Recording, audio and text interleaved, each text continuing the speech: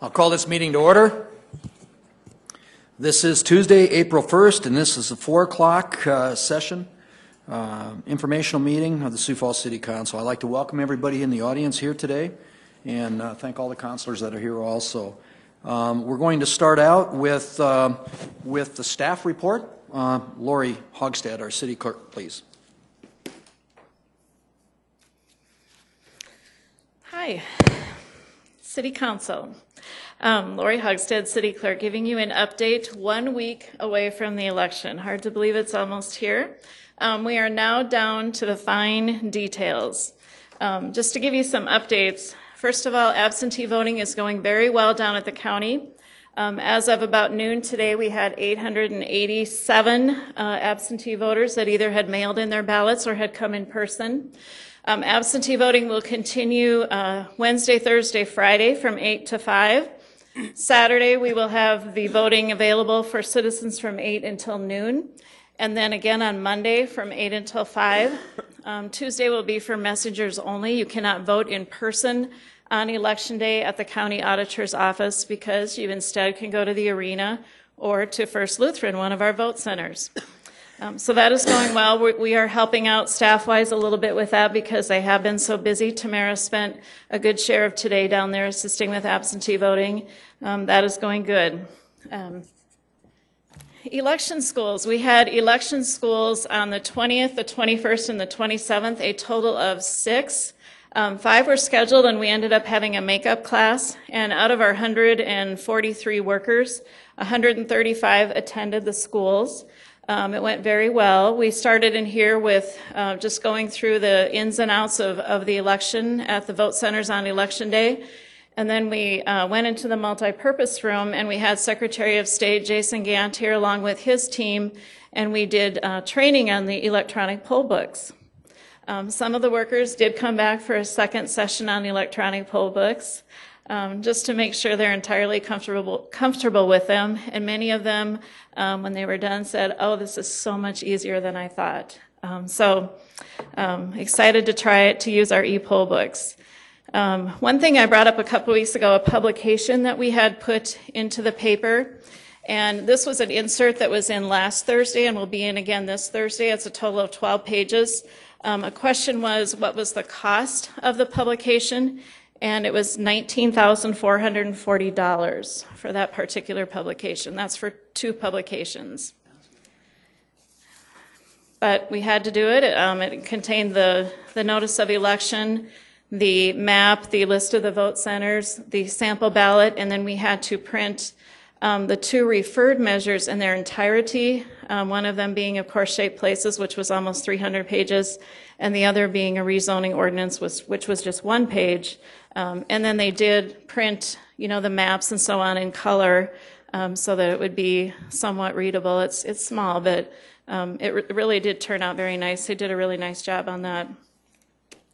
Vote centers, we've been continuing to stress the use of vote centers on Election Day. I just did 2 television interviews today, and I brought it up several times. Hopefully they'll use it as much as I brought it up. We are also going to post signs and maps in those precincts that have been used in the past. For instance, in 2011, when we held our special city election, we used the 50-some precincts.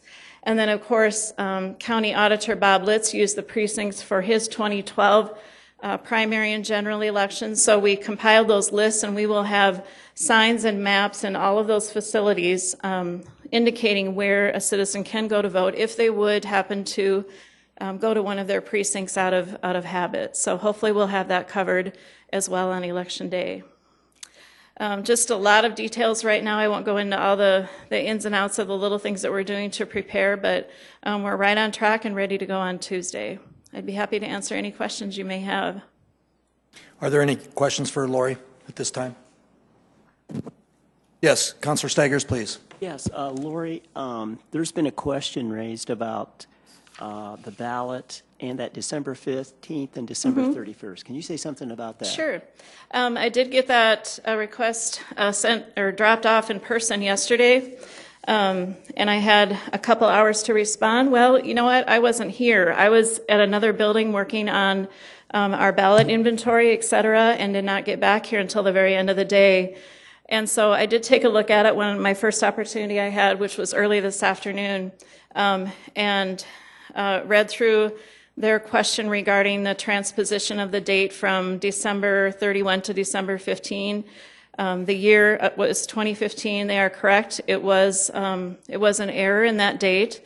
But in going through the material, I determined that the transposition in the date did not affect it was not material really to the ballot issue, because the ballot issue is, are we going to build an outdoor pool at Spelleberg Park? And the dollar amounts were, of course, correct. The size of the property was correct. We apologize for the error. It did happen, but again, it will not affect the expression of the will of the voters once they go to the polls on Tuesday. So that's my response on that. Are there any other questions for Lori? Lori, again, I thank you for as much as that you've put the time in. For those of us that have been involved with the process too, I'd like to thank you and Bob Litz also. You've done a great job. Your team has done a great job. And I know there's always a couple of hiccups here and there, but I think we've been able to overcome those. And again, I'd like to thank you for thank you for the updates that you've given the operations committee throughout the whole process. Those weekly updates, I think, have been very good. So thank you very much. Yep, you're welcome. Okay, we will move on now to council open discussion. Is there any council discussion, Councilor Karski? Moving away from elections for just a little bit anyway, last 2 months there's been 2 alcohol stings, alcohol checks, compliance checks, and I was very impressed and excited to see that there have been absolutely no violations. And that's just a shout out to our employees, the businesses that train their employees, and the job that they're doing. Sometimes we sit up here and we hear about the bad side, but it's just great to know that the last 2 have been 100% compliant. So shout out to the police department, but mostly to the businesses and the employees that are doing those checks. So thank you. Great, good news. Is there anything? Sue, please. I just want to remind our viewers and the council that we will be having a fiscal committee meeting immediately following our informational meeting. The topic of discussion this afternoon will be a presentation that will highlight how street construction projects are selected by Public Works, and they will also discuss contractor incentive and disincentive programs. Great, thank you. Is there anything else? Councilor Staggers, please. Yes, I was notified by a citizen from the southeast in regard to the issue of deer. The citizen is concerned that there's simply too many deer in the southeast, and then adding to the problem is a pack of coyotes that are kind of roaming in the area. The citizen had contacted the police department about this, and they sent out traps to try to get the coyote, but they haven't been successful. But the individual is becoming frustrated, and I didn't really know what to tell him. Jim and Sue, both of you are from that area. Is there any suggestions in trying to? Well, I know that we had asked we had asked the Sioux Falls Police Department and the Parks Department to give us an update as we get into the summer season about where we're at with this. In my particular area, where I live, there hasn't been any issues with any coyotes or anything. We always have deer issues. There's always deer out in the back there. But Sue? Well, as you may recall, Counselor, I did bring this subject forward to the Land Use Committee, and it is my understanding that it will be reviewed again after the new committee has been formed. I also have gotten concerns again about the deer population and the overabundance of deer and the domestication of the deer. The deer don't seem to be frightened by pets or human beings. Right. Yeah. I'd like to comment on that too. I've had some calls on that, and I plan to bring it, to the Land Use Committee after the election, assuming I'm still around, and we'll, if not, it should go to the Land Use Committee anyway for a relook, because they did look at it about a year ago, and that was the way they were supposed to do it. Councilor Staggers, I'll also put the question out to the police department again, too. I see Patty is here, Assistant Chief Lyons is here, and we'll have them get us an update. Okay. If even, I think, an email update to us, Councilor Staggers, would that be sufficient, or would you like a presentation made? If we could have a presentation, Sure. that would be better. Assistant Chief Lyons, will you see if we can get that put on the docket, please? Thank you, Patty. I noticed that there's deer and there's coyote, but there were no jackrabbits. Oh, boy. Oh, I couldn't pass it up. I'm sorry. Barsky, you're up. And I was thinking this wasn't a USD conversation because they're not coyotes. But anyway, I'd suggest too that we reach out to Game Fish and Parks so that we get somebody from Game or law enforcement or whatever from them at the same meeting. So thank you. Staff will take care of making sure we make those arrangements, please. Great. Is there anything else? Yes, sir. I'll be serious on this one. We do have a Transportation Task Force Committee meeting tomorrow at 3:30. Public is welcome. We'll take some input from them along with some exciting things that are on the agenda. So come on down if you want. Great. Here at Carnegie. Is there anything else from any of the other councilors? Just a couple of reminders from the chair. The council meeting and the committee meetings for next Tuesday have been canceled or rearranged. We want to make sure, I know all of you hope that, as well as I do, that our constituents and all of our citizens get out and cast their vote in next week's election. We want to encourage everybody to get out and attend our vote centers. We're confident that we've made it easier for people to get out there and do their work and vote for the issues. Also, just a reminder to the council that on April 10th, we will be having a council work session. Specifically, we're going to be talking about the 3 items. Tax increment financing again. There's a couple of questions that we've had on that. That'll be brought up. Annexation, dealing with the special assessment ordinance and also the Prairie Meadows annexation. Councilor Ruffing has brought up. And then the capital surplus. And we hope that we're going to have be given that information hopefully prior to that meeting by the administration. So, and I have reached out to the respective directors, and we will have representation from all the directors or from the respective departments at that meeting also. So that being said, we will move on to the presentation, the Vehicle for Hire Ordinance, and Jim David, our Legislative Operations Manager. Jim? Good afternoon. Jim David, City Council staff. Agenda item 34 tonight is a first reading of a proposed changes to the Chapter 124 of the Vehicle for Hire Ordinance. This proposal was initiated by the Public Services Committee more than 14 months ago. It included 9 committee meetings with public input, 1 working session, several one-on-one meetings, and was a multi-department effort with council, city attorney's office, and police staff. The Public Services Committee looked at other Midwestern regional cities for guidance as it looked through the Vehicle for Hire Ordinance. These cities ranged in size from 108,000 in Rochester to 421,000 in Omaha. It also ranged with the number of taxi cabs, with 22 in Sioux Falls and 3 in Rochester.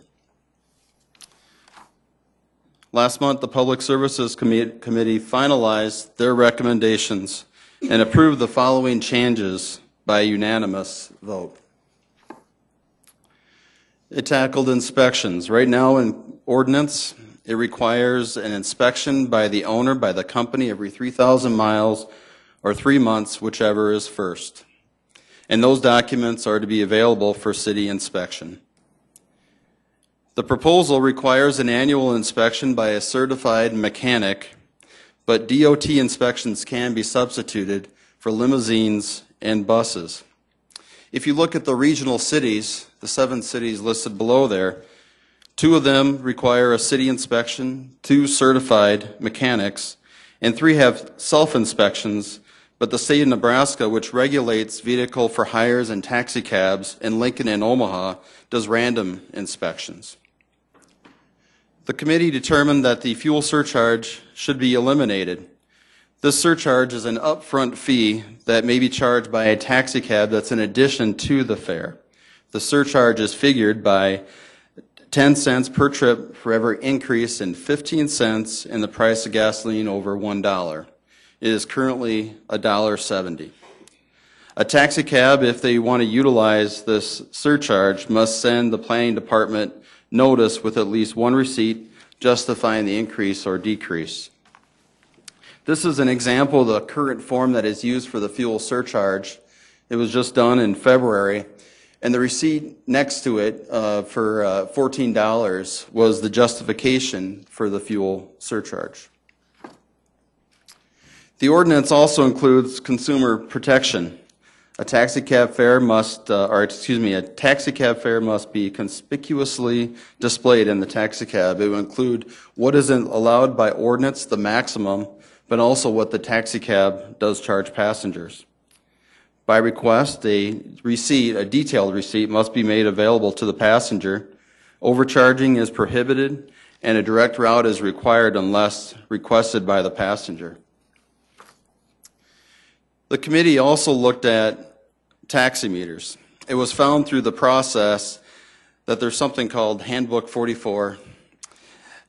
South Dakota recognizes 2005 weights and measurements set by the National Institute of Standards and Technology, also known as NIST, which is a division of the Department of Commerce. This is a 500-page document that regulates anything from water meters to odometers to grocery store scales and taximeters. The new proposal includes language that says that the taximeter and its accuracy must comply with South Dakota law. The committee also looked at taximeter seals. You look at from the regional cities that were reviewed, every city requires that the taximeter be inspected and sealed with the exception of Des Moines. The proposal includes language that says that the taximeter should be inspected by the city or their designee. Designee was added in to give the city flexibility. If they did not want to inspect it, they could actually do an RFP and select a private entity to do those inspections. Now, also a question was how often does a taximeter need to be recalibrated? It needs to be recalibrated if there's transmission work done or it does receive new tires. But if the taxi cab has the air inflated or deflated, there's no need to actually readjust or recalibrate that taximeter. The committee also addressed the ordinance dealing with business licenses. It says that a business license should not be issued until the taximeter is sealed, it has commercial plates, is in compliance with ordinance, has a sales tax license, and is in good standing with the Department of Labor. It also fixed a loophole. Right now, the ordinance requires that a driver be licensed, but it does not require a business to make sure that their drivers are licensed. And under this proposal, that is changing.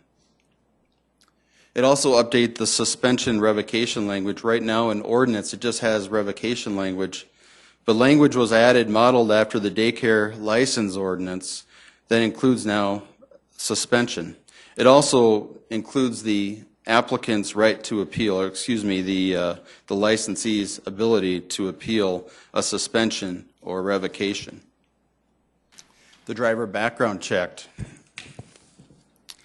Right now, the current ordinance states that a driver application is reviewed by the chief of police, but to create flexibility in the police department, we allow the chief of police to actually designate his or her designee. Right now, the standards that are used to evaluate the driver licenses are fairly subjective. This ordinance includes specific crimes that need to be reviewed before issuing that driver's license. This ordinance, or this proposed ordinance, makes no changes to the maximum allowed fares, to the business license fee, to the driver's license fee, and also the minimum limits of coverage or of insurance coverage. There is no 24/7 requirement, and there's no limit that's placed on new taxi cabs. To allow for both the city and the vehicle for hire businesses adapt to the new ordinance if it is passed, a line or an effective date was added into the ordinance of October 1st of 2014. We do have representatives from the city attorney's office and also a licensing specialist. Keith Allenstein, the city attorney's office, is going to talk a little bit about the administration's plan for enforcing this ordinance. And then I know that Jamie Palmer, the license specialist, will discuss some of the documents that will be used and that some of the changes that have been made. So.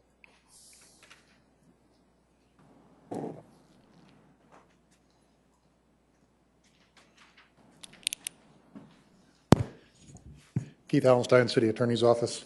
As far as the enforcement portions of this ordinance, that question came up during committee.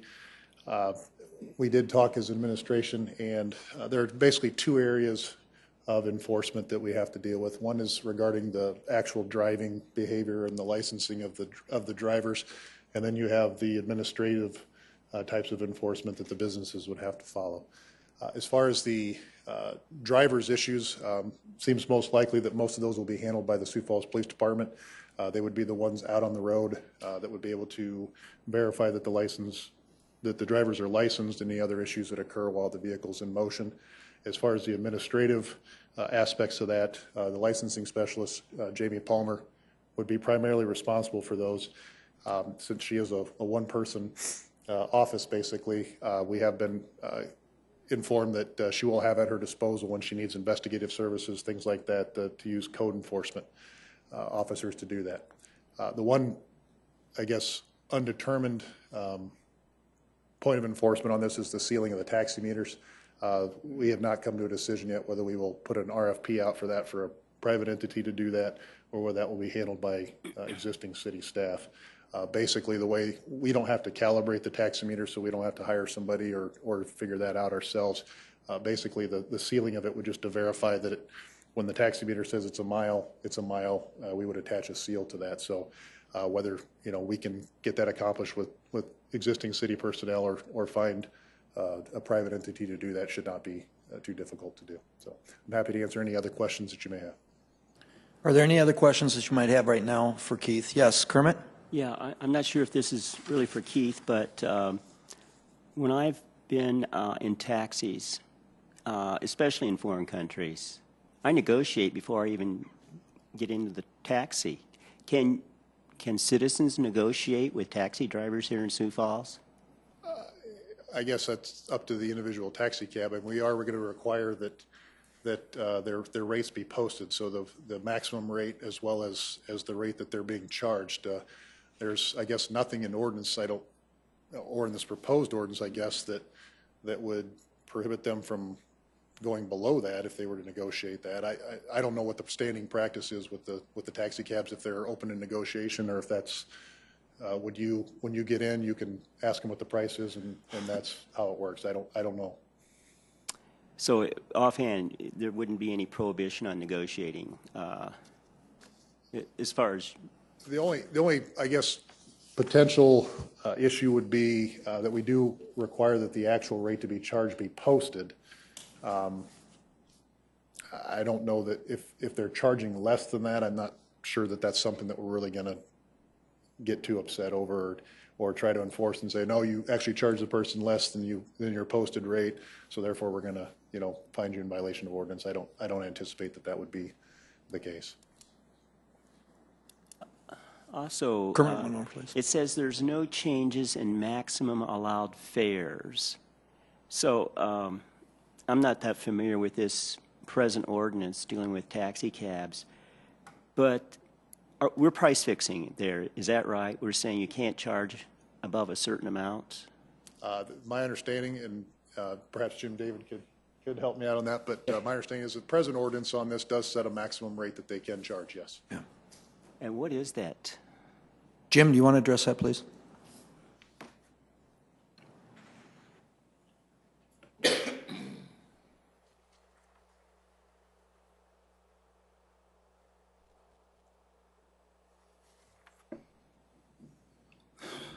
Councilor Staggers, this is a regional comparison of fares using those same cities. You'll see here that, again, this is the maximum. You can charge less than this, but the first mile is $5.75. There's a certain equation in ordinance. It's the first 1/9, 1/10, and then each subsequent mile is $3.15. The wait time is 40 cents. If you look below there, you'll notice that Fargo, Lincoln, and Omaha allow taxi cabs to set their own fares pending oversight approval. So they can set their own fares, but it has to be approved by the state or it has to be approved by the city. And it's interesting to note, I don't know if I have it in these statistics, but Omaha and Lincoln, although they have 5 taxi cab companies that operate, maybe I do have it here, there are only 2 ownership. So they have multiple companies working under one single ownership. So there's really only 2 ownerships in Omaha, 2 ownerships in Lincoln. So, Just one other question. One more question, please. Jim, do you know how long we've had this price fixing on maximum fees? Yeah. Has this been around for 5 years, 10 years, or? It's predates 1980.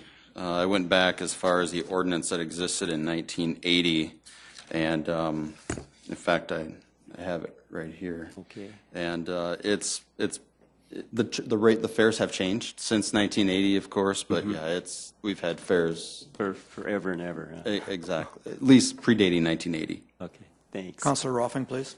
Thank you. I was going to ask, or maybe you can answer this on the Jim, on the checks, the checks for the driver background checks. Yes. Are we doing that on a state basis or a federal basis? You know, I might have Assistant Police Chief Lyons come up here to explain that process.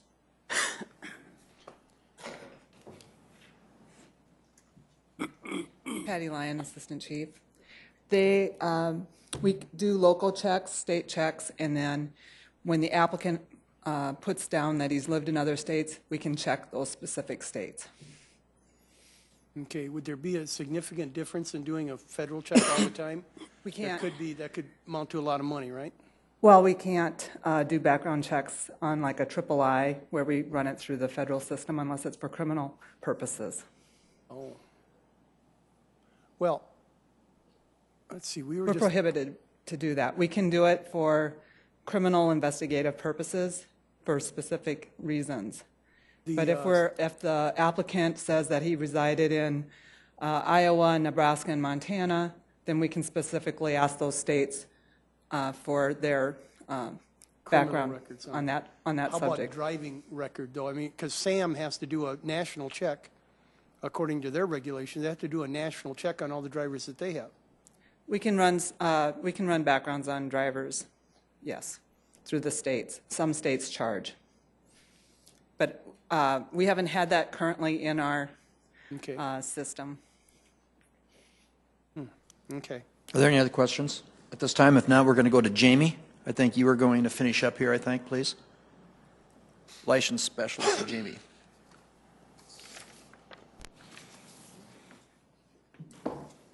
That's a good shot.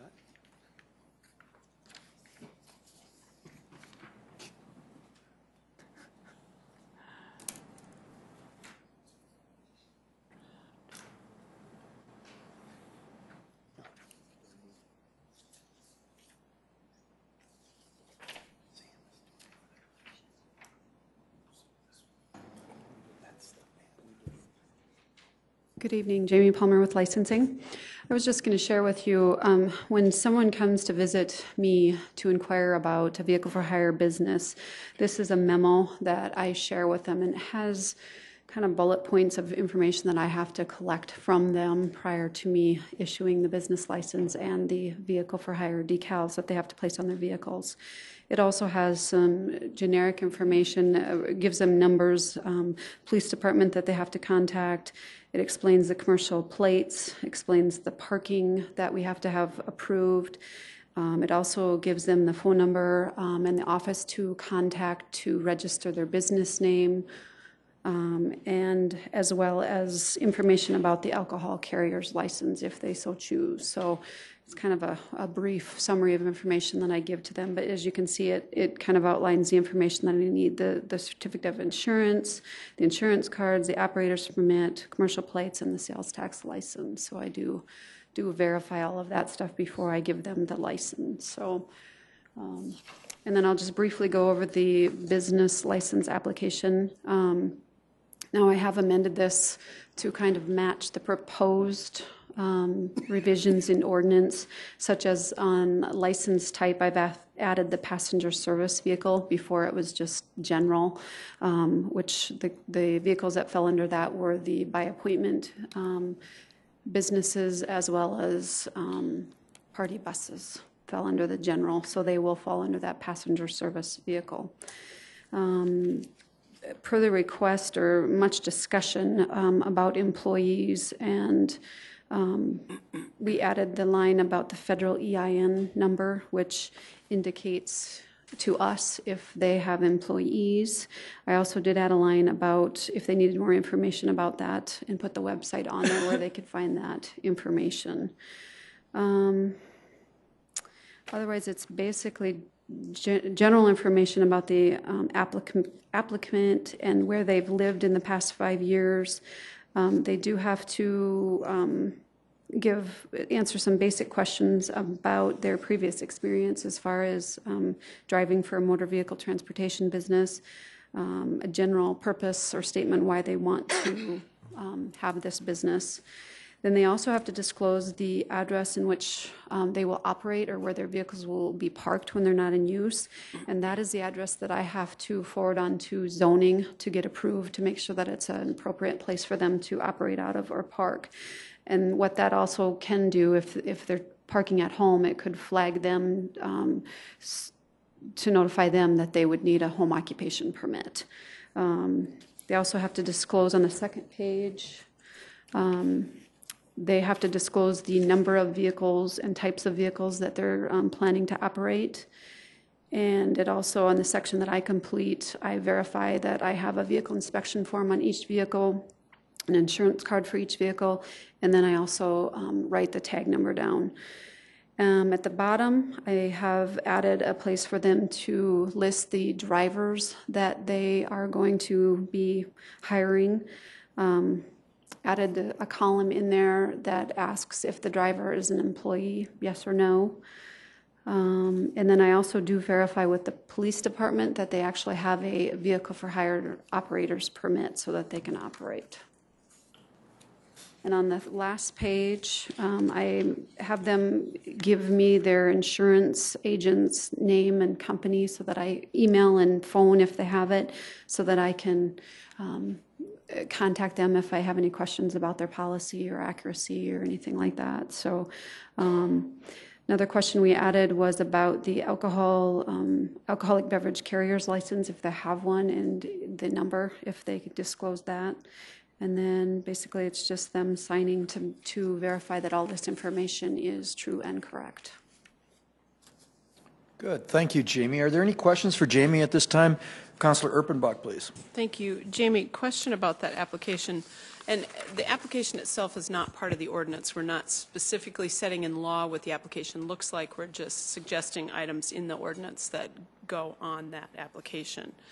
Is the application itself, web friendly? Can I go in? Will I be able to go in and type into it so that I don't have to print it out and write on it? At this point, no. Moving forward, though, there is a software change coming forward where applicants will be able to apply online, but I'm not sure when that's going to be implemented, but it will eventually. If I might, is it a Word document then? This right now, yes, it is a Word document online that they can print. Oh, I'm sorry, it's a PDF document that they can print online. Could it be a Word template so people could type into it?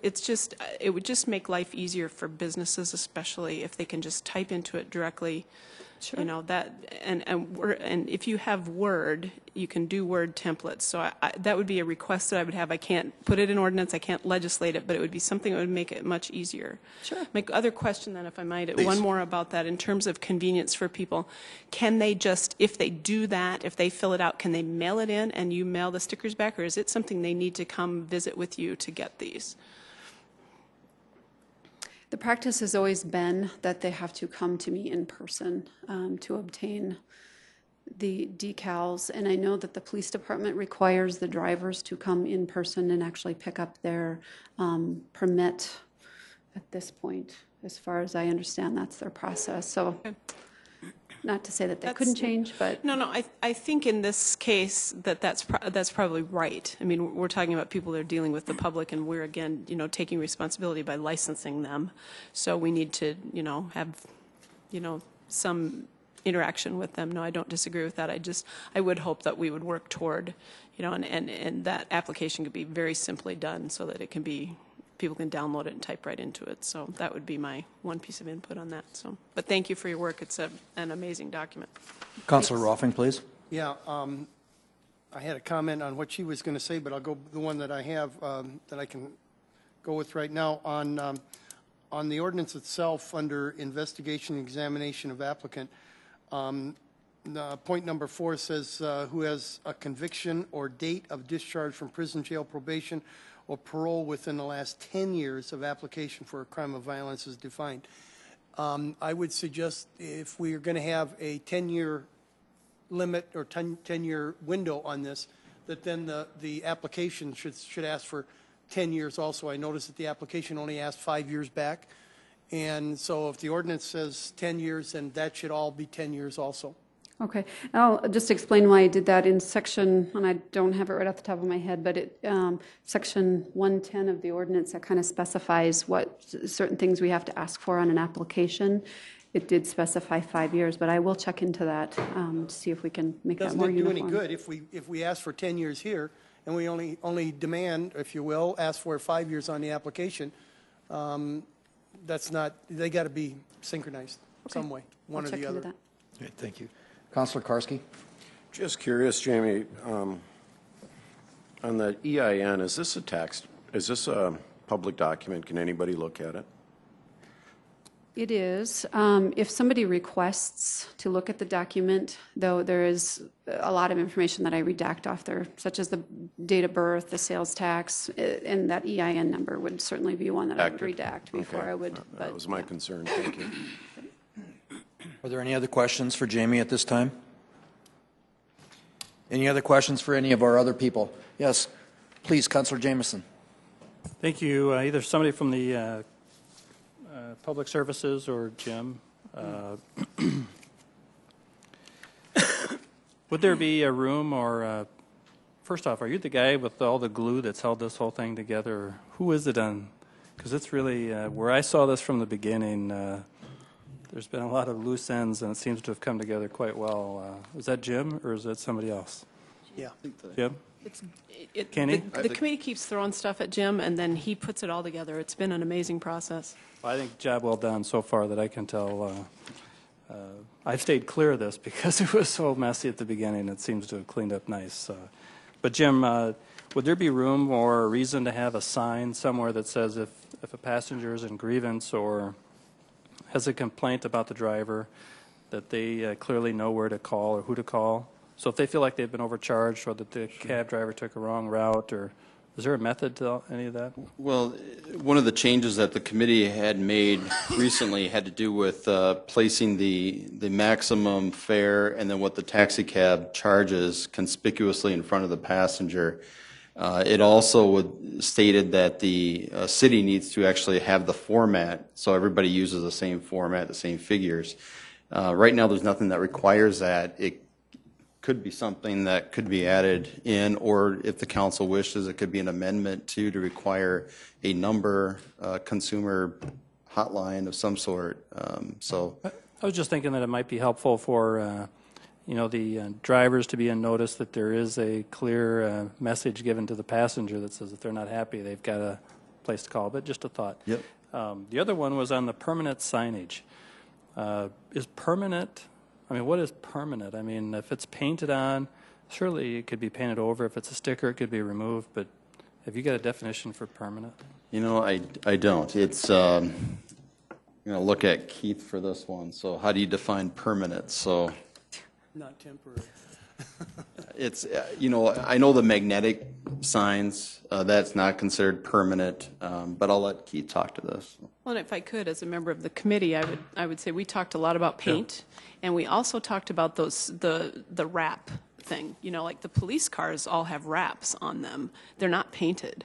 So that's absolutely what I would consider, you know, but we have said absolutely not magnetic, and if we need to say that, if we need to say it can't be magnetic, it can't be peeled off, then that would be, I mean, if we need to define permanent, we sure can do that. But we've been really clear in terms of the conversations we've been having.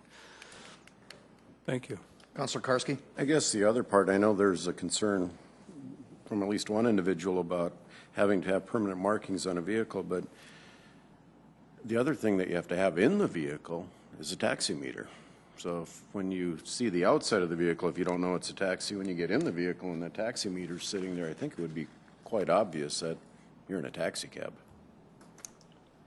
Councilor Ruffing? I have two additional things. Jamie, the license that the taxi drivers have, I've noticed in a lot of cities, when I've taken taxis, that they have their picture as part of the license that they put inside the car. Is that planned with our ordinance? Yes. It is required by ordinance right now, and I believe moving forward, that is the plan. Just wanted to make sure on that. Secondly, for you, Jamie, I noticed that the expiration of licenses is what, February, it goes from February through January, and it's all at one time? Correct. Wouldn't it make more sense to do that as the licenses expire, that when they come in and I get one on March 1st, that then my license would expire 1 year later or February 28th? And for two reasons. Number one, I'm going to sneeze, excuse me. Number one, it won't have everything happening for you at the same time of the year. Secondly, we won't be overcharging, so to speak, for even though it's a small fee for the licenses to be gotten. If somebody comes in January and wants to start a business, he's going to pay the same fee that the guy who started last year, February 1st. He's going to get 30 days or less for the same price as the guy got one whole year. And so it would seem to me to make sense to make that so that it's the day a year later that they do that, and that's going to save you from having everybody come down on you the same day. Just an idea. I think that might be worth considering. Okay, I can check into that. Jim? You check into that, you and Jamie? Yeah. Do you want me to talk about that? Any other questions? Jim, any further comments? Councilor Rolfing, on the, you're talking about the calendar that they have to operate February 1st as the start date. Right now, I think that, is that in ordinance? It's in ordinance right now under explanation 24-033. So that, you know, if you'd like, in the second reading, you could do an amendment to create some flexibility and allow the administration to decide how they want to formulate that licensing process so everything's not on one single date, February 1st. I mean, that... Think of Jamie and think of the licensing fee there, too. I think it makes some sense. Jamie? The only issue that Patty just brought to mind for me would be that the decals are color-coded each year.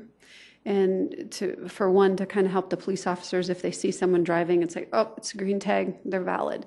Or they automatically know if it's a red tag, it's invalid right now because they know they're color-coded each year. So that might create a bit of confusion. Do anything to the license? The actual tag. The tags on the license plate? On the actual vehicle, yeah. Taxi license. That would make it, but we could put a month and a year on that and have them all green and or whatever, like they do with the license plates, our regular license plates now. Yeah, they're pretty small. I don't know that there's... Chair? But Please. Something to go along with this. I thought we were going to increase the size of this sticker also to make it easier viewing for our officers. As far as the dates and that, I guess you know, that could be something that we could continue to discuss as, you know, we go into in between first and second readings too. Okay, we could probably address that. Jim, could we get maybe a little bit more information between the first and the second reading of this, possibly? Kenny, you were talking about the size of the sticker, like Jamie brought to our attention. It is fairly small. Jamie, could you hold that up, or Jim, please, one more time? The sticker is fairly small. I think we discussed that in committee, and I thought we were going to come up with is this the normal sticker that has been? I thought we were going to come up with a larger sticker that was going to be easier to see. So that's something I'd like to maybe check on. I don't know if there's going to be a larger cost with that. Of course, there probably is, but you know, maybe a size bigger than what that is right now. Okay, I can certainly check into that. Yeah.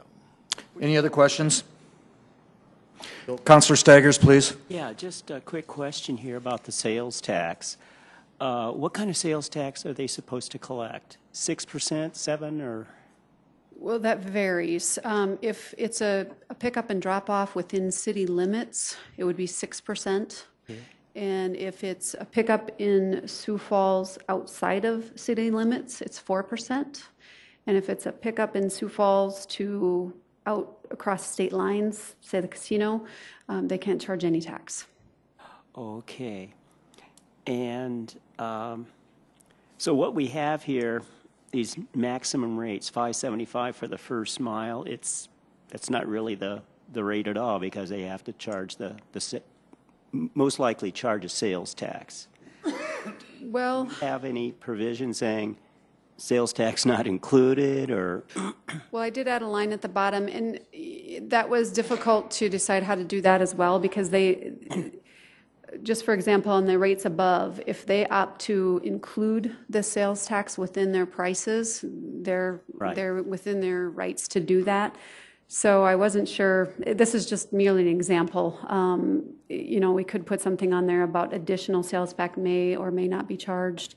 It's really difficult to say, because all companies probably do it different unless we mandate that they do it a certain way. So, which would be difficult as well. Councilor Staggers, I will tell you that if you are registered with the state as a business, and if you are collecting sales tax, I can assure you the state makes sure that they get their percentage of the sales tax. Yes, I'm well aware of that. Yes. But will the citizen know this when they get in the cab, that if they go to Grand Falls Casino, there's not going to be a sales tax? But they might charge them anyway. Right, and the city would be paid that tax that they collected, and really they shouldn't have. But an average citizen probably wouldn't know that. So. Isn't that the fee that we're charging for that casino? Yeah, right. Is there any other questions? I think there are a couple of questions that we asked for that we want to try to get some answers for, too, before the first and the second reading, in between there. Councilor Anderson, you had another question, please? Not a question, just a quick statement. Please. Number one, I want to thank the members of the Public Services Committee, Sue Aguilar, Dean Karski, Michelle Erfenbach. We've put in over a year of work on this. This was something that was brought to us by the taxi companies. You know, when it first started, it wasn't just to take a look at the whole ordinance. There was some problems within between the companies, and the first few meetings were a challenge, just to even get the companies to talk to each other civilly. We've gotten to do that now, and they've actually come together as a group, and each meeting have brought proposals and questions to us that have helped form this ordinance.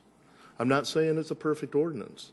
I will say it is not a perfect ordinance, and it probably will need some adjusting and changing as we move forward. But it was darn good work, and all three of you working with me, I appreciate it, and I think that it just shows, you know, what our city's about and what this council has been about, and that is allowing public testimony and taking that information in and putting something together that works for our city. So once again, thank you. Thank you, Councilor Anderson. I appreciate that very much. Thanks. Councilor? Are we going to take public testimony at this point on? No, we're not. We'll do it No, we're not. this evening. Okay. Yep. Okay, they will have a chance at second reading. There will be an opportunity for people to speak to the issue. Are there any other questions at this time? Is there anything else to come before the chair on the part of the council? There being none, I'd just like to remind everybody again that the informational meeting, committee meeting next Tuesday has been canceled, and all items on the council agenda have been postponed till the April 15th meeting, and that we will have a work session on April 10th. So there being nothing else before this committee, meeting adjourned.